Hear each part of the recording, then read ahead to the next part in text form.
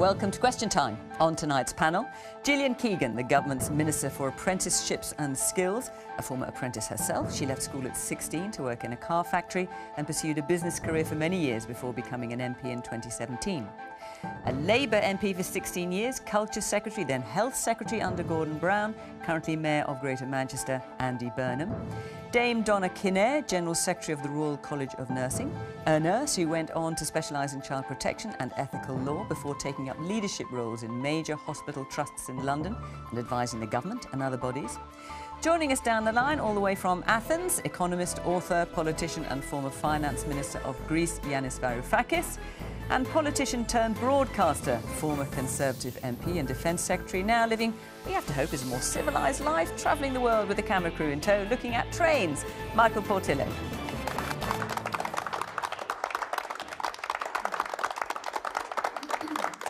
Good evening. Welcome to my guests here in the studio and, of course, to Yanis Varoufakis joining us down the line from Athens. Very good to have you with us. Our live audience is with us again via video link, as we're doing it these days. Tonight, you're all in Coventry or around Coventry, so very good to have you with us. Thank you for being part of the programme. And for all of you watching at home, do join the conversation in the usual way on social media at BBC Question Time. Let's hear what you have to say as well. So let's take our first question tonight, and that is from Jack Davis. With cases continuing to rapidly rise and areas now going back into full lockdowns and venues closing their doors yet again, is a second national lockdown not a case of if anymore, but when? And what does this mean for businesses already struggling to survive? So let's talk about lockdown, or certainly greater restrictions. Andy? Well, we have been in lockdown for most of the summer, and have to say people in Greater Manchester are really struggling. And we're just finding it hard now with the way the government is handling this. I've tried to work with the government all the way through this crisis, but it does feel increasingly to people like we're being treated with contempt in the north of England, because last night a newspaper puts out a front page that says pubs and restaurants are going to be shut on Monday across the north of England. Now, I didn't know about that. They hadn't told me, but it doesn't really matter about me. What about the people who work in those pubs and those restaurants right across the north of England? And, you know, for me, this is just got to stop, to be honest. We cannot kind of face a national crisis with the government just imposing decisions from the centre with no agreement with people who have to face the real world today, where people are saying, we can't go in another lockdown, our businesses will finish. And this is the point that I've made to ministers. On Monday, I said to them, let's have a reset moment around this new traffic light system, this tier system. And I said I'm prepared to go with it, but it must come with support. We've been under restrictions without support in the north of England, in Greater Manchester. Bolton saw pubs and restaurants shut, and the staff in those places who worked behind the bar in the kitchen had no local furlough scheme to help them. And the message I've given to the government is a pretty clear one. You know, there can be no restrictions without support. And if it's going to be the tier 3 restrictions, effectively a national lockdown, we have to go back to a full furlough scheme for those staff, support for those businesses. Otherwise, the north of England is going to be levelled down this winter. And I won't accept it. I will not accept restrictions without support. I will not accept the government just imposing these decisions on us, briefing them to newspapers late at night. They need to treat the people of the north of England with more respect. And when you say you won't accept it, what are you talking about? Civil disobedience? I won't support it. So earlier in the summer, they asked for my support, and I did provide it. But if they come with restrictions, Fiona, without full support for the people and the businesses affected, I won't support it. But actually, more than that, I will challenge it. I will use whatever means I can to challenge it, to get support for people, because otherwise they are going to suffer real hardship this winter.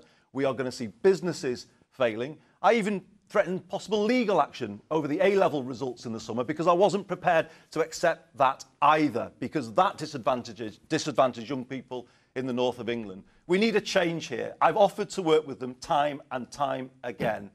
But I think that the mood in the north of England this week, speaking to local leaders, business leaders, is the government has lost the dressing room and they need to work very hard now to get it back.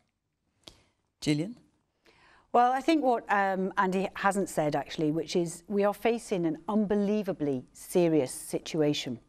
And if you just put that into context, just less than 2 months ago, we were quarantining holidaymakers coming back from various countries around the world because they had more than 20 cases per 100,000 in those places. Today, in Manchester, I believe it's way over 500 cases per 100,000.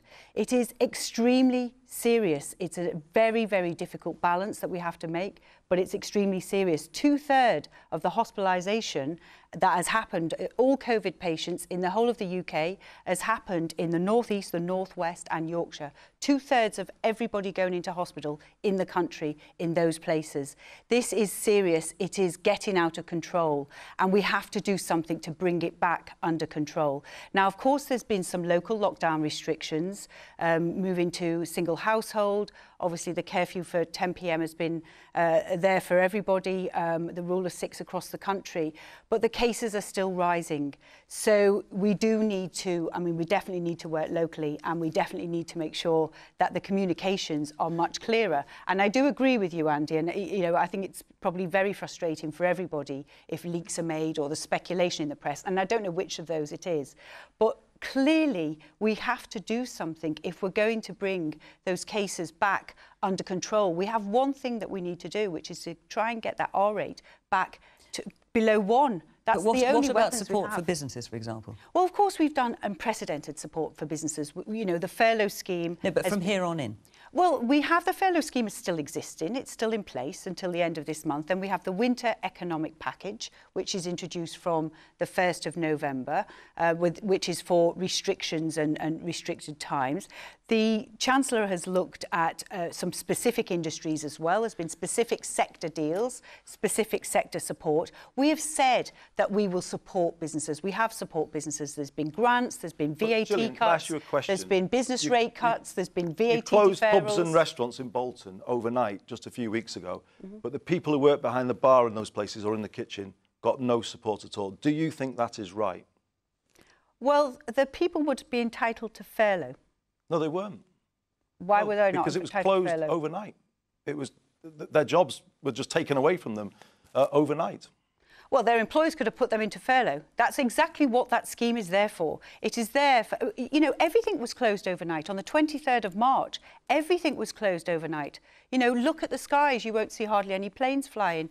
You go on a train, there'll be hardly any, well, Michael can tell us, but there'll be hardly anybody Honestly, on the Gillian, train. people who work in behind bars can't be put easily into a furlough scheme. But I Well, think they were put into furlough the point that you're missing is all across the country. We've been under for that restrictions, 6 months, they were. local restrictions, without support, and that's happened all summer. If you're going to introduce a traffic light scheme that will trap large parts of the north of England under severe restrictions this winter, can I ask you, do you think we need a proper support scheme so that we don't see major loss of jobs, major business failure? Would you commit to that tonight? Because if you will, I will work with your government to then put that in place. What we were presented with is restrictions without support, and that is not acceptable to us. For some reason, Andy, you seem to not have realised that the furlough scheme that we put in place in March, which is still in place today, which we spent £40 billion on, has But it's also closed, applied. Gillian, as I'm sure you know, in your it job, it's closed at the end closed of- to new entrants. Yes, but it's at the end of this month, but it's been there for all it closed the It time. closed to new entrants. The Bolton staff could not access that scheme. It closed on the 30th of June. And the as point I'm sure you is, know. furlough ends on the end of this Yes, month. and we have- And industries like aviation, for instance, can't come back. So the damage you're going to do to those people who work in regional airports, as combined with the local restrictions, means that fragile economies in the north are going to be Can I just levelled correct down. you? It's the damage that the coronavirus, the global pandemic, is doing. The government has been there to help as many people as we can every step of the way. It is not the government that are doing this. It is the coronavirus. It's the public health epidemic that we are dealing with. The government are choosing to close bars and restaurants. Andy, I want to hear from the That's audience your as well. choice. Jack, you asked a Well, question. You had your hand up again. Public health is an issue. Jack. Yeah, I mean, like in terms of a national lockdown, if it is necessary, then, you know, it's necessary. But I think that the thing I fear about, I work in the hospitality industry, is with the furlough, that does come to an end at the end of the month. And come the 1st of November, the scheme that's in place, it isn't going to be able to pay my bills and for me to be able to live. Coming into winter where it's colder, you need to use heating more. And you know, nobody blames the government for coronavirus, obviously. It's completely out of your hands. But when it comes to people living, like, I fear that we are going to lose a lot of team, like from my where I work anyway. We're not going to be able to afford to live. And it's such last minute, like as he said, with the North, it was overnight. Being able to close a business and tell your team they cannot work and you don't know what's going to happen with their pay overnight, it's worrying. It's really worrying. Jasper. Yeah, I'd just like to say that we've got to remember, behind all the big numbers of people, you know, they're losing jobs, they'll suffer from mental health, financial burdens, pressures on family, huge. And it's because it's unprecedented. Why can't we take unprecedented actions? Why can't we just say, take all the politics out of this? Because it always feels like a bit of a slanging match. Why can't you just sort of like say, you know what, have a uniform government and take massive big actions? Because it really needs to have a more of a humanitarian approach to this rather than a political approach. Take the politics out, put the people forward first. Because, you know, if someone said to me, your job's gone the next day, I wouldn't know what to do. And Paul, I'm going to use your surname because we've got 3 Pauls in our little virtual audience. So Paul Summerfield. Yeah, good evening. There's no doubt about it. Andy, I certainly appreciate and understand where you're coming from, but I certainly agree with what Jasper's just said, in as much as we really must unite. We must stop Boris bashing. There's been no other Prime Minister who's governed during such horrendous times in our peacetime. Now's the time for the United Kingdom to all unite, get behind him and stick to the rules and the regulations, because there is no quick fix. It's not going to be easy. There are going to be hardships. I stress we must all unite. Can I just reassure you both, though, that I said to the government this week, let's reset things, bring national and local government back together. Let's agree these traffic lights, but get the support right as well. And then just 2 days later, a front page of the Times says bars to shut across northern England.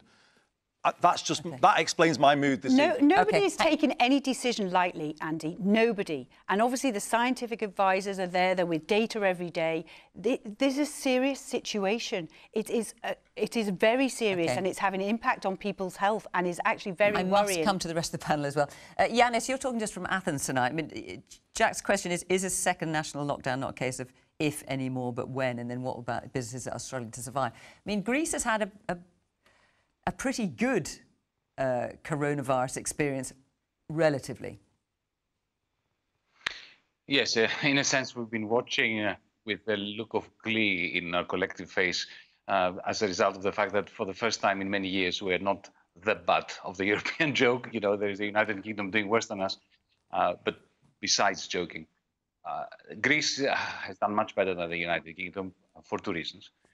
First, because the Balkan Peninsula has, happily for us, been outside the thoroughfare of the trajectory of COVID-19.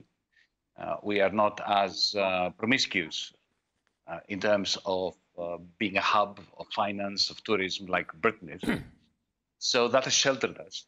And also the government, and remember, I'm saying this as a leader of an opposition party, the government, nevertheless, was quick to respond, unlike Boris Johnson. They went into lockdown quickly. They wasted a fantastic opportunity, however, to plan for phase 2. So now I think they've lost control of phase 2. What's striking about this conversation is that it's very similar to the ones we're having in this neck of the woods. Michael Portillo. Jack's first question was, is there going to be a second lockdown?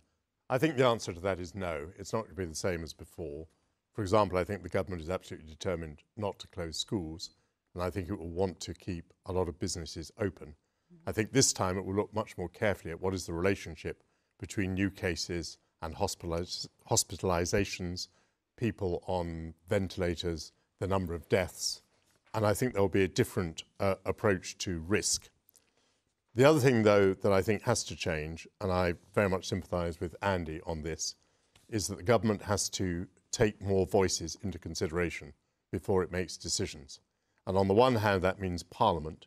So it isn't good enough to make decisions and then retrospectively to ask Parliament's opinion.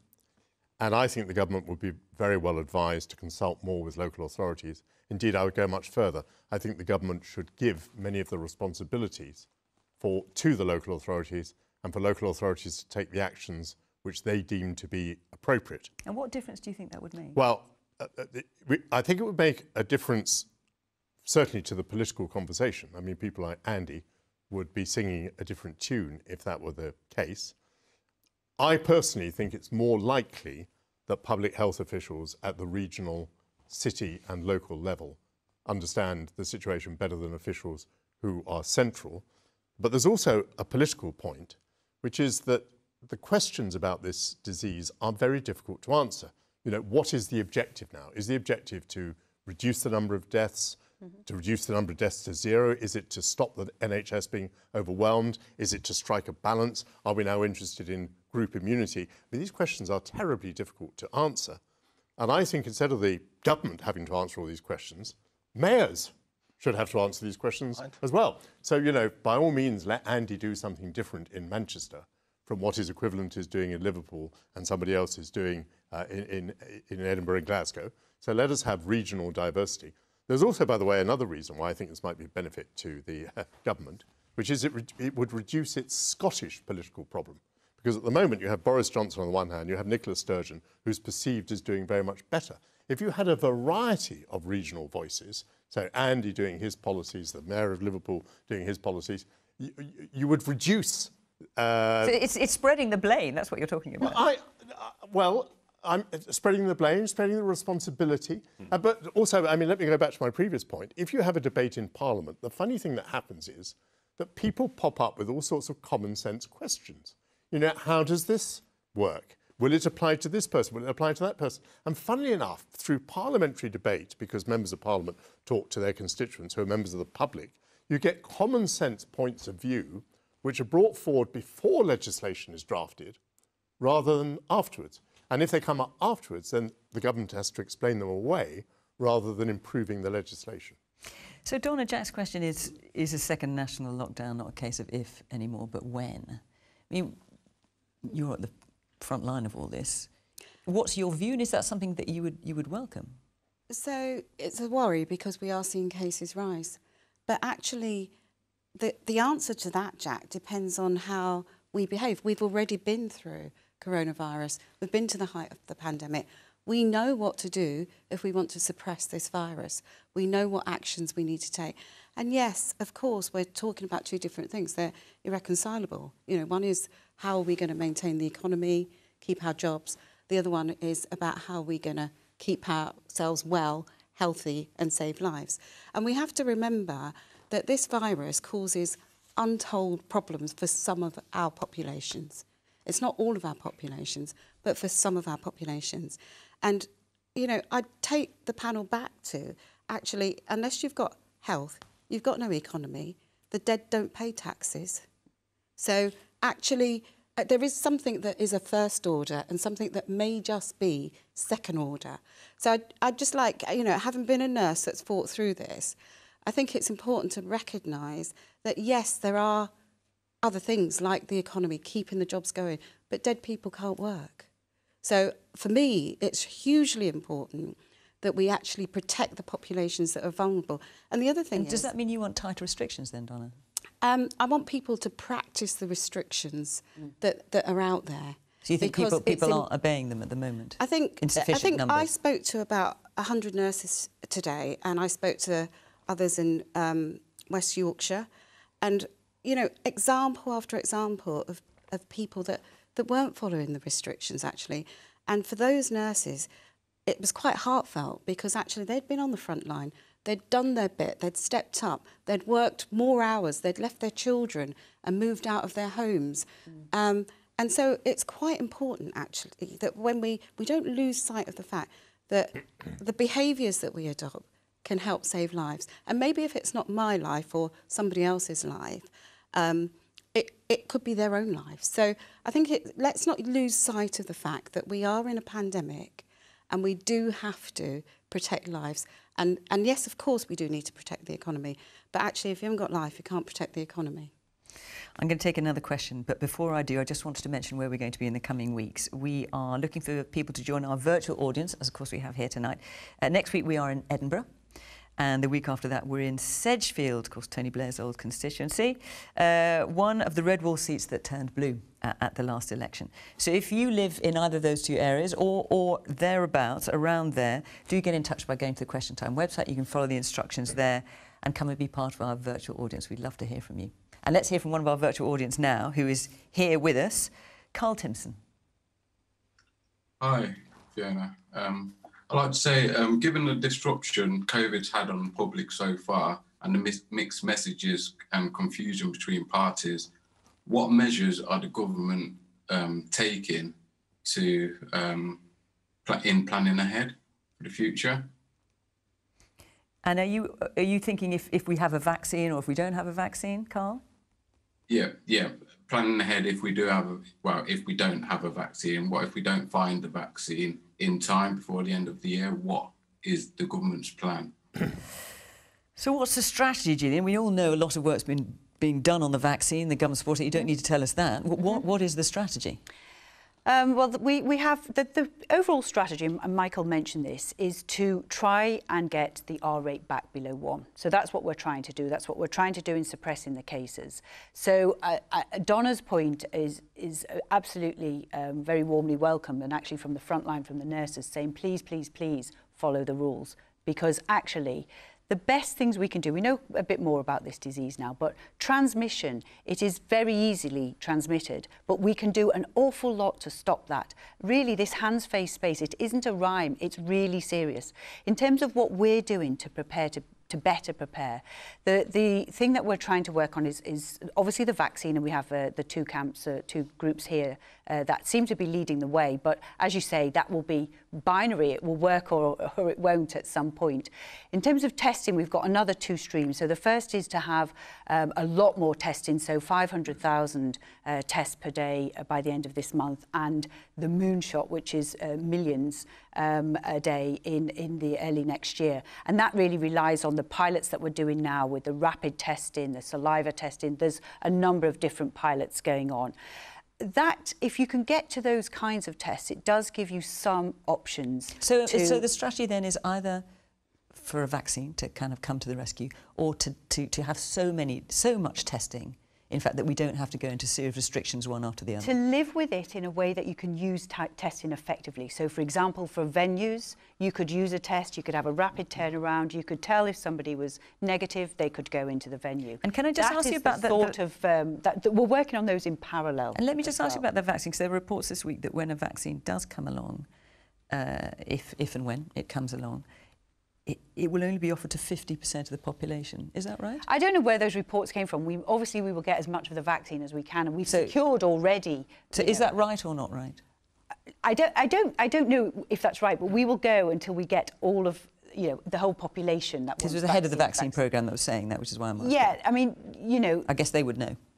I suppose they would know. I suppose that's where they're going to start. If you start with a vaccine, I would imagine you will go to as many people who want the vaccine. It's not like the vaccine is going to be sort of depleted and then there's no longer any vaccine. It can be made again. So, I think the question actually is not about the percentage. It's about how long it takes to get enough of the population vaccinated, and also the prioritisation of the vaccination, which I'm sure will include some of the more vulnerable groups that Donna referred to, would be top of the list. Donna, where do you think the government should be going?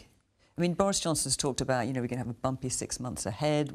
None of us really know what's going to be happening around Christmas and beyond.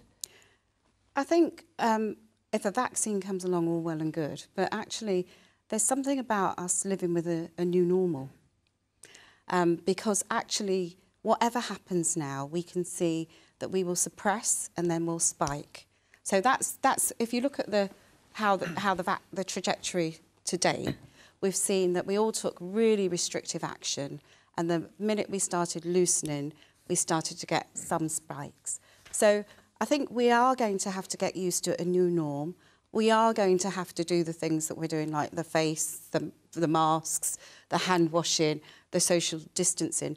I think for us as a people, it's a new thing that we have to get used to. Clearly, at some point, we are going to have to go back to work and earn and have pubs but actually, as we learn more and more about the virus, I mean, it's been around it's relatively young, really. So as I think time will teach us a bit more. And Michael, I mean, as Donna says, you know, people are going to have to go back to work. Lots of people are not able to go back to work at the moment. I mean, part of the government strategy is clearly the economy, and quite, you know, and government debt has passed £2 trillion for the first time in history. I mean, that's surely got to be a large part of the strategy going forward. Well, as I said, I feel sure we're not going back to total lockdown. What was quite effective in controlling the virus was total lockdown. But if I'm right that we're not going back to that, and partial lockdown seems to be relatively ineffective, then what that implies is that we're going to live with levels of the virus. Now, what we know is that the virus is much more lethal for certain age groups and certain sorts of people, and much less lethal for others. So I think there will eventually emerge a difference of policy towards people of different age groups and different vulnerabilities, which will mean that younger people will be encouraged to go back to work and older people will be protected. And the protection of the older people will be partly, I think, in the hands of individuals. So if you're going to visit your elderly parents, you'll want to make sure maybe that you've been tested, maybe that you've been quarantined for some days before you go to see your parents. And at some levels it will be institutional. So where, for example, young and old meet is in care homes, well, young people who go into work in care homes, who have a social life outside, they're going to have to be tested, I would say, on a daily basis. We've absolutely got to make sure that we maintain that frontier. So I think, although I don't believe this is being talked about very much, we are going to see the emergence of a strategy which looks very different from the strategy that we've come from. And on your point about the 2 trillion, at no point has the government, or I dare say any government anywhere in the world, tried to calculate what it's worth spending. We have shied away from the question of what human life is worth. It's too dangerous a subject. Of course, we do this in lots of other contexts. You know, if we're going to build a bypass, we say how many lives is it going to save and is it worth doing? But in this context, we haven't.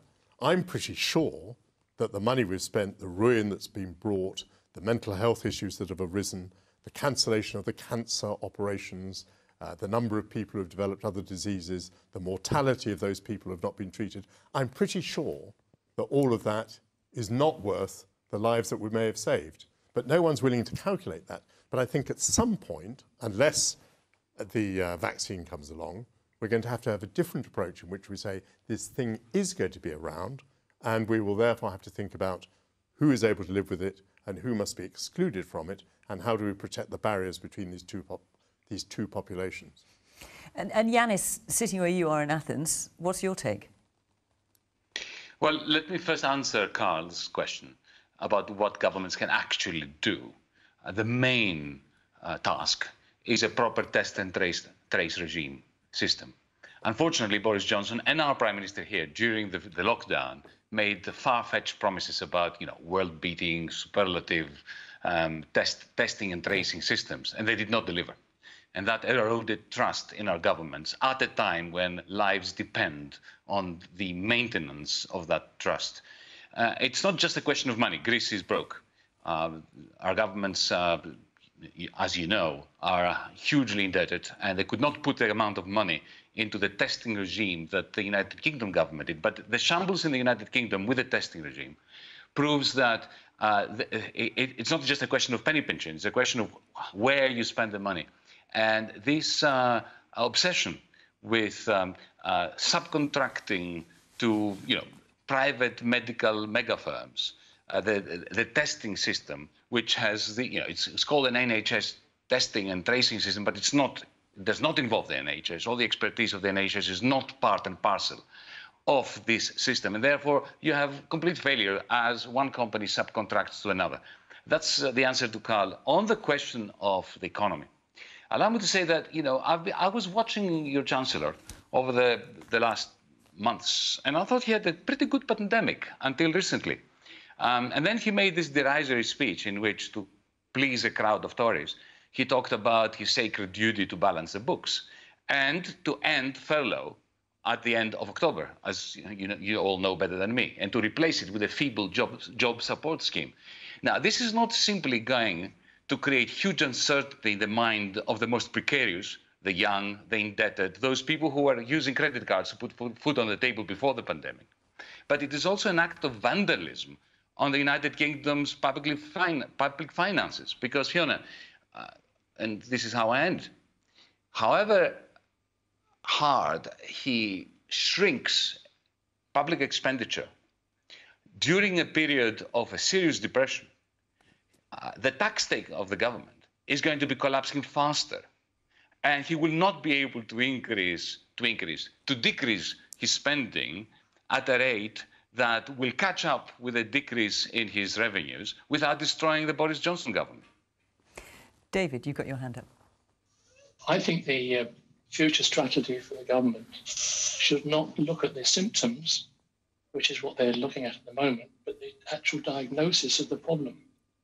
And I was pleased to see today that there was an announcement, I think, by the government that they're going to spend several £1,000s, which the local councils are going to have, to employ marshals and the police to really focus on the true diagnosis, which is where is the cause of this problem. And the cause of this problem is that some people are just not adhering to the government guidelines. The only way this virus moves from one person to another is by somebody being within 2 meters of each other. And I think that's where the government should focus its efforts, quite frankly. On making people obey the restrictions, is what you're saying? Yes, because, you see these people gallivanting around. They might be in a minority, but the only way the numbers are increasing is because they're just not following what the government is dictating. And that is, use the mask, keep 2 meters apart from each other, and wash your hands regularly. And if people did that, this virus just would not grow, and we'd be out of the problem. And if it continues to grow like this, then the government's got to spend money as a future strategy to employ these people, marshals or whatever they are, to really focus on the areas where these people are breaking the law. Well, as you're talking, David, lots of hands going up. Ben? I think it's easy to talk about what the government's future strategy is going to be, but have they lost the trust of the public too much? And I suppose that's just not Conservatives as well. Look at cross parties over the last 10 days. Jeremy Corbyn's hosted a party at his house for 10 people. The SNP MP who got the train infected all the way back to Scotland. The SNP MP you're talking about, Margaret Ferrier. SNP MP, yes. I just think that regardless of what the future strategy is, has the trust gone? Of course, I say SNP MP, of course she's lost the whip, so she's not an SNP MP anymore, technically speaking. Laura? Hi.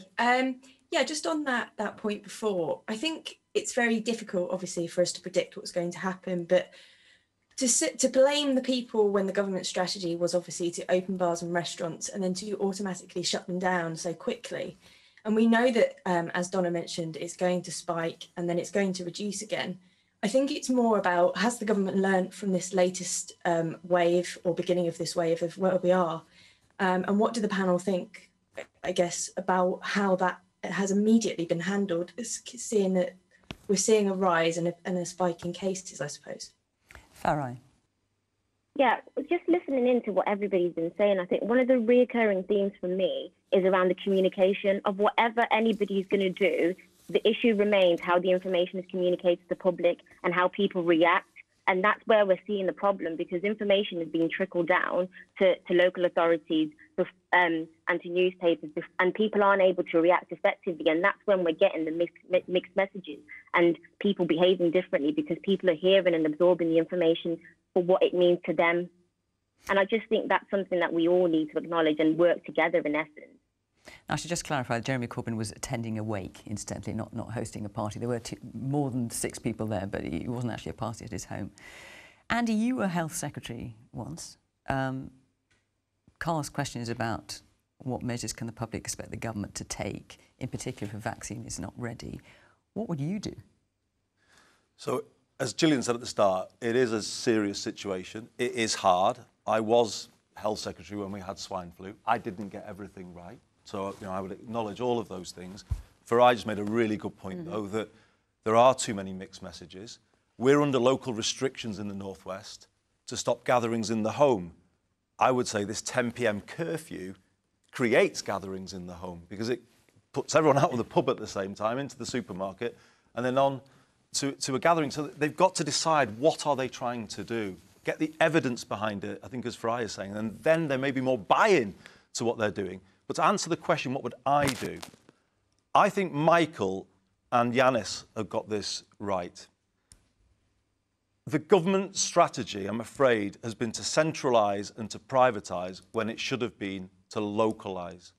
And if they'd done that at the start, I think they would have been able to have a much better sharing of responsibility. There are public health teams in local authorities who've been bypassed when it comes to testing and contact tracing. And just to say it's not too late, you know, we could still change things. The national test and trace system, the NHS test and trace system, which Yanis rightly said isn't much of an NHS system. Currently, it reaches 3/4 of people who test positive in Greater Manchester. It doesn't reach a quarter.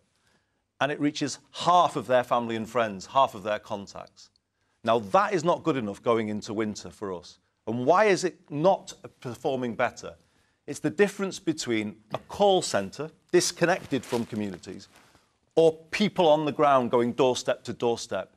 When local teams do it in Greater Manchester, there is a much, much higher success rate. And that is what I would do to answer the question. I would switch resources from these national contracts.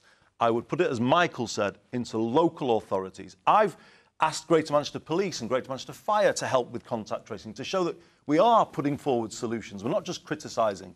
But that is what the government should do. And I am happy to take responsibility and be held accountable for improving those contact rates than we've currently got. So we need to fix test and trace before we go into the winter. But Yanis is right too. We need to extend furlough for those sectors that won't be able to come back anytime soon, like aviation, like hospitality, like live events. That is what we should do, because then we would get more buy-in to the government strategy, people would feel supported, and we could get through a difficult winter. If they don't do those things, I think we're looking at a winter of deep discontent in the north of England. Let's hear from Paul O'Donnell. Yeah, just sort of going off that, I think it sort of is about that two-way conversation, and the conversation is not just government outwards to those localised centres, but it's also to ensure that people like you, Andy, can have conversations back and can inform their decisions as they make those decisions. And you've got a specific question, Paul? Yes, I have. A lot of musicians and artists took offence at Rishi Sunak's comments this week. As Coventry prepares for being UK City of Culture in 2021, what are the government going to do to ensure that independent artists survive that long? So for those of you who are not aware about the comments you're referring to, Paul, Rishi Sunak was on another channel.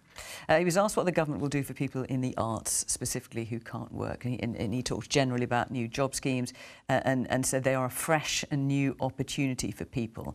Today, the Chancellor denied he meant that people in the arts should retrain. In fact, he said they don't need to retrain.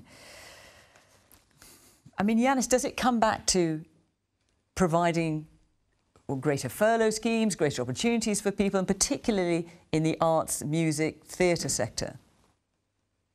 It's funny you should ask that, because we had recently a debate in Parliament here in Greece about precisely this issue. And it was our party's position that we have to have a special furlough for people who are in the arts and who've been hit twice by the fact that theatres, pubs and music venues have closed down, while their second job or main job in the service sector has already been hit. And I think Michael Portillo might appreciate that in Parliament I quoted, paraphrased slightly, Winston Churchill saying, ill fares the people who fail to salute the arts with the reverence and delight which are their due. Allow me just to make a point regarding generally supporting those that deserve support at the moment. The Bank of England is printing mountain ranges of money, which it hopes to lend to the City of London banks, hopefully so that they pass it on to business, hoping that the business will not buy back their own shares, but they will, invest in good quality jobs. This chain is not working. Imagine if the Bank of England did that which, the monetary authorities of Hong Kong did at the beginning of lockdown, or what Australia did in 2009. And this is something where I believe that, a lefty like myself and a Thatcherite can agree, because it's an original idea by Thomas Paine on the one hand and Milton Friedman on the other. Imagine if the Bank of England, instead of passing the money on to the commercial banks, were to put it in the bank account of every citizen of the United Kingdom, a certain amount of money until all boats are lifted up, including the artists. Michael Portillo, could you agree with that? Well, Yanis is saying you're both in agreement tonight. No, I don't dismiss it out of hand. I mean, we're all talking about how we're going to support people. And we want to support people partly so that they can feed themselves, but partly so that they can spend money in the economy, which provides jobs for other people. So I don't dismiss it entirely out of hand. I think the other approach I would have to the arts, the government very often asks the question, what could we do? And the answer comes back, well, you've got to close the theatres. See, if I were a minister, I think I would say no. I want to know how I would keep the theatres open. What would we have to do for the theatres to be open? I mean, actually, having the theatres open, it seems to be an easier question, actually, than opening restaurants, in the sense that you can sit in a theatre covered up. So whatever the appropriate covering is. When you go into a restaurant, you have to take the covering off because you've got to eat. When you go into a theatre, you don't have to. But the thing is, you have to, at the moment anyway, you have to have fewer people in the theatre, which makes it a very expensive production relative to the money you get in from people buying tickets. Well, first of all, I don't know whether that's true. I don't know whether if people were appropriately clothed, whether they could go to the theatre and not maintain the same social distancing. But in any case, I would want the theatres, I wouldn't say the theatres have to be closed, I would say the theatres should be open. The maximum number of people, and if it has to be relayed to another theatre, where there's another group of people. In other words, what we need to do is find ways of making things happen, not just accept that everything has to be closed down. We had the same on transport. We were told that only 10% of people could travel by comparison with earlier on transport. That's not a good enough answer. The question is, how do you get 100% of people back on transport? What is it that we need to do scientifically in people's apparel or whatever to get back to where we were? Laura, you had your hand up. Hi, yeah, just on this point as well. I happen to live in Stratford-upon-Avon, and obviously the announcement of the RSC closing 2 of its theatres until 2022, that just has a massive knock-on on the local economy as well. So we need to find a way to support the arts in order for these businesses to continue to thrive. So it was just really around that, just a comment about that, really. Amy. Hello. A lot of people turned to the arts when lockdown happened, and I feel like they've kind of been forgot about. And you think they should get more support? Yeah, definitely. Steve? So further to Donna's comments about there being a new norm, then why don't we consider a new economic policy and a universal income? That would benefit all, not just those in the arts, but raising everybody up. And perhaps kick-starting the economy that way. And Paul O'Donnell, you asked this question originally. Forgive me, I should know this, but do you work in the arts? Yeah, so I'm a theatre maker. I tour up and down the country and internationally when I get a chance. And how has this all affected you? Have you had any work? Are you benefiting from any of the money that the government has had to offer? I was lucky enough to get the self-employed income support, but I understand that the theatre industry, the sector, hasn't been so fortunate in that. 70% of the industry are freelancers, and I think only about 30% of them in theatre were eligible for that support. So there's a lot of people in the industry who haven't had any income for 7 months.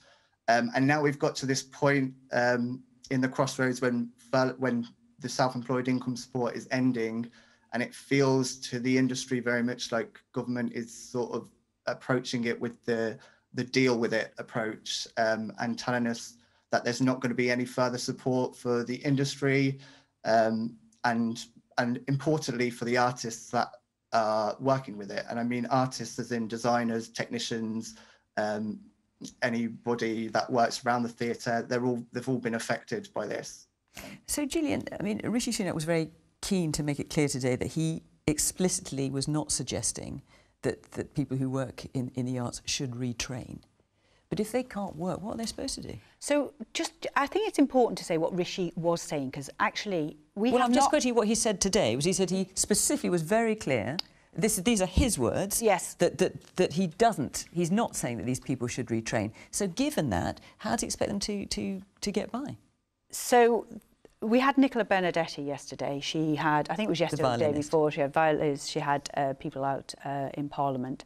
Of course, the arts are important. Everybody loves the arts. They're a massive export, they're a massive differentiator for our country, and they're hugely important. That's why there has been a package of £1.57 billion on top of the furlough self-employment schemes, etc. Now, nobody is saying at all, and you know, the Chancellor hasn't said that you know, there's no support for anything forever. He's basically said he keeps everything under review. We know that. But I want to say something that I think that we've lost the focus on. This has not been an even economic disruption with coronavirus. About more than half of our economy is actually growing massively. So if you're in health, if you're in food, if you're in IT, if you're in digital... We're way off the question. Hang on a minute. But Paul's question is, what are the government... But what's important to answer the question as well. What are the government going to do to ensure that independent artists survive that long, as Coventry, because we've got our audience from Coventry, prepare for UK City of Culture in 2021. So what is the government going to do to ensure that people like Paul and others do survive that long? The government if they're not... The government has given £1.57 billion has gone into rescuing the arts sector. That's to organisations, not to individual They artists. haven't worked out yet how it's all going through. So it's going through a number of different routes. I don't know, they're organising themselves, how that happens. I don't know any more detail on that. But there's many sectors who haven't had that support. The arts has had that support, plus the other schemes are there. And, you know, of course, we're not going to sit here and let, you know, all of our arts or all of our culture, everything disappear so we've got nothing left. We are there to support, which is why that's been put in place. And I know the Culture Secretary is talking about sports. There's many sectors. You could apply this question to many sectors. What I was wanting to say, and I think is important, is that the first 6 weeks as Apprenticeships and Skills Minister, every meeting I had was about massive skill shortages in this economy. Hundreds of thousands of skill shortages in nursing, in mental health, social care, engineering. So do you think they should retrain then? There are as many opportunities for people to retrain. I'm not saying... Because this is where people say, well, you know, I don't want to retrain. It's not forcing people to retrain. It's just saying if you're a young person or if you're looking for your second career. This is my second career. I've been in business for 30 years. If you're looking for something different to do, there are many opportunities. We've got many skills shortages. And that's why we've put a big announcement together for adult skills, to help people to retrain, to make it much more easily. Some people want a second career. We're working for a long time now. It can be right, and I've met many people who've been made redundant in the past who've used this to retrain, to go into nursing, for example, that they'd wanted to do from school but never got the opportunity. So Donna, it is an important message. Donna, you're not looking too chuffed with what you're hearing. I mean, you know, the government's saying it's going to get 50,000 more nurses. Maybe this is how. I'd be delighted. I'm not looking unhappy. I'd be delighted. But as I said, first of all, nursing, you have to want to be a nurse. And it's a lot of hard work to be a nurse. We are 50, you know, we started this pandemic 50,000 nurses short. And we're 50,000 nurses short because nurses, as it's been treated as a vocation, it's not been paid properly. We've stepped up, we've served. So there's going to have to be much more than just saying retrain, because actually people want a good quality of life, and that includes paying people properly and recognising their skills and their values. What do you think of government suggestions that we've heard about people who work in cinemas, for example, or cabin crew who could retrain and work in the care sector? Is that a goer? It might be, if they've got, you know, if you could acquire the skills and the education and you've got the ability to be a nurse or a carer. I think I'm not going to say it's not a goer, because there is a shortage of nurses. We know that. However, it's still a complex skill. It requires, you've seen how we've battled on the front line, and we're about, you know, we did a survey recently, 37% said they wanted to leave the profession. So actually, it's not as easy as, just retrain to be a nurse. It is actually quite a hardcore career, where 37% said we've been through the pandemic, we've seen enough death, thanks, we want to be off. Andy? I mean, Gillian's right. The government have put a lot of support in different ways. Of course they have. But to answer Paul's question, you know, why are people in the arts still kind of speaking out? Well, I think there's two reasons why. The first is many people who work in the arts are self-employed or freelancers. And the truth is the Chancellor never gave those people enough support. They were missed out back in April. Well, there was a support scheme for the self-employed. But it's coming to an end now. Reach everybody. You know, people who were newly self-employed didn't get support. They missed out. Low-paid company directors was another group. So it never was the case that everybody got support. Some people were missed, and many of them work in the arts. But the second reason I think people like Paul are kind of feeling frustrated this week is it's as if the government are making a judgment about some jobs are viable and some jobs are not viable. And they're almost putting the arts into the not viable category and encouraging people to retrain. There is no doubt at all in my mind that if the support is put in now to keep people going, the arts will come roaring back at the end of this, as will other sectors as well, who just simply can't function properly at this moment in time. And I think that's what people are getting frustrated about, as though the arts can just be sort of left to go. Because for us, the arts are the lifeblood of Manchester. You know, the city thrives on the institutions that we've got. And I just, put this to people. If we come through this, and we come through this crisis, and we look up, and the theatres have closed, and our music venues have closed, and everything else we love has gone, then COVID will have won, basically. Let me take a very quick question, the time we have left, from Jenny. Hi, my question is, will Donald Trump get the sympathy vote? After, of course, he's contracted coronavirus, is what you're referring to, Jenny. It's certainly been interesting to watch from over here, from over this side of the Atlantic. Michael? The immediate reaction in the polls seems to have been adverse for Donald Trump, which I must say has slightly surprised me. I have a feeling, reading the American public as best I can, that there will be a bit of a resurgence in Trump support, and that there will be a little bit of a closing of the gap with Biden. I think a big mistake has been made today, allowing Trump effectively to pull out of the next debate because they changed the rules. They were going to make it virtual. However, at this stage, it looks as though the gap between Trump and Biden is too great to cover in the remaining days before the election. So I would expect a closer result than the polls are suggesting at the moment, but probably nonetheless a Biden victory. Gillian, Donald Trump described his contracting coronavirus as a blessing, as a gift from God. Was it a gift from God for Boris Johnson? I certainly don't think he'd describe it like that. In fact, I don't think he has described it like that. And there's a serious point, actually, that there's a lot of people living with long COVID, which can affect anyone at any age, and we don't talk about that nearly enough. So anybody who thinks that, sort of letting the cases rip and, carrying on is a good idea. So do you think Donald Trump was wrong to say that then? Do you think he's behaved irresponsibly? Oh, Come on, Gillian. Say what you think. Donald Trump, I think in the US, in terms of the question in the election, I think most people have decided it's so polarised. It's an unbelievably polarised society. And I think, will he get the sympathy vote? I very much doubt it. But no, do I think he's been blessed and God has given him the answer? Not necessarily, no. He's lucky to have survived it without any, or it seems to be very low symptoms. So, for that, he will be thankful. But that doesn't mean that his case is going to be the same for everybody else's case, which is kind of, what he might be saying. If you take this drug, look, everybody, this is nothing to worry about. That is completely wrong. You think he's wrong to say that? I think it is wrong because, well, Donna will tell you, she knows much more than I do, but, long COVID does exist. It affects people in different ways, different age groups as well, and it's very debilitating. How do you think he's handled it? My advice to Donald Trump would be to isolate and follow the rules. The rest of it... For a long time. Isolate, follow the rules. I'm not sure that Donald Trump would be anybody that I'd be listening to pronouncing on COVID. Right, well, you heard it here. Andy?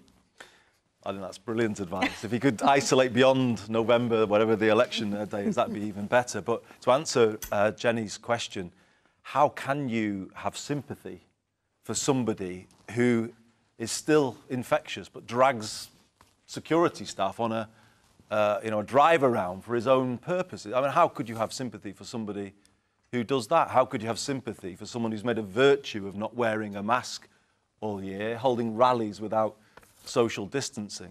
You know, somebody said rightly before that politicians need to lead by example through this and through their actions do the right thing. That's what the job brings with it. That's what you should do. And he's done the complete opposite, and he put his own health at risk, but he actually has put the health of millions of Americans at risk through this. So I'll make it plain, I have no sympathy for him whatsoever. I think the world will be a better place if he's removed with a landslide next month. I think we'll begin to get better politics around the world. You know, we've had 2 pandemics, haven't we? This year, COVID we've talked about, but we've had a pandemic growing over the last decade of xenophobia, nationalism, discrimination, hate, and we've seen that come to a head this year on the streets of Minneapolis. You know, this world, in my view, has kind of, you know, it needs a big correction here. We need to come out of this with a very different mindset. And I just think, you know, it starts, I hope, with the removal of Donald Trump next month. Yanis, do you think he'll get the sympathy vote? Look, I agree with Andy that it is impossible to sympathize with somebody like Donald Trump. But where I disagree is with the premise of the question, if I may. Donald Trump doesn't do sympathy, does not follow the politics of sympathy. He does not trade on sympathy. He doesn't want sympathy. He trades on envy, on discontent, on anger, which he manipulates magnificently, as we have seen. Mm-hmm. You saw what he's done. He's not asked for the people, his supporters' sympathy. He asked for their envy. Look at how great I am. You know, I even managed to defeat COVID with the help of medicine, and I will give you the stuff for free. This is where we are, where we've been since 2016, perhaps a bit earlier than that. We've created circumstances of austerity for the many and socialism for the financiers that created discontent at an industrial scale. And people like Trump, Bolsonaro, Modi, Le Pen, Salvini, Orban, and so on, trade on this. They do not want our sympathy. What we need to do, we must change the circumstances that beget the energy that feeds them. OK, we are, I'm afraid, out of time. I can see a few of you've got your hands up. A few of you are applauding as well. So if you were actually here, we'd be able to hear you. But thank you very much for that. Tonight, our questioners came from Coventry, as we saw. Next week, as I said earlier, we're going to be in Edinburgh with the Scottish Government Finance Secretary, Kate Forbes, and the new leader of the Scottish Conservatives, Douglas Ross. The following week, we're in Sedgefield, where Nobel Prize-winning economist Joseph Stiglitz will be giving us his take on what's going on. And you can apply to be in our virtual audience. Go to the Question Time website, and you can follow the instructions there. Adrian Charles, as always, is coming up on 5 Live with his guests on Question Time Extra Time, and you can see on the screen how to get in touch with that. But for now, I just want to say thank you very much to the panel for coming here tonight. Yanis, thank you very much for joining us from Athens. And of course, all our audience in Coventry, thank you for being part of this programme. Really appreciate you giving up your evening to do that. And of course, at you at home for watching. Thank you very much from Question Time. Bye-bye.